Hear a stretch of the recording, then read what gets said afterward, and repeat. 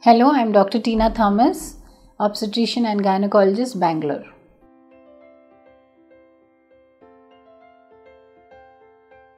Healthy egg release is the basis of conception. So basically FSH is a follicle stimulating hormone.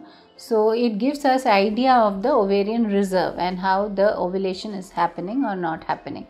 So basically follicular stimulating hormone, normally we expect it, the best is less than 6. So value less than 6 is the best expected value. 6 to 10 is okay. 10 to 13 is not very good, but more than 13 is bad.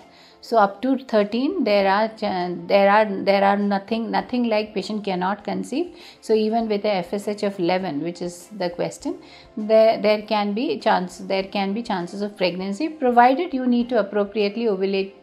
Ovulation induction of the patient has to be done and managed, and see for how the follicles are forming and appropriately manage that. So there are possibilities. So basically the follicular stimulating hormone plays a very important role on finding out the ovarian reserve, the ovulation happening, and all that need to be monitored and maintained. So when a patient is on infertility treatment or subfertility treatment, basically you do a FSH level to find these out, and depending upon the level there are different types of ovulation induction tablets and injections available which are used to treat. So 11, there is a possibility of pregnancy, you need to appropriately correctly treat them. It has not gone beyond a level where not possible.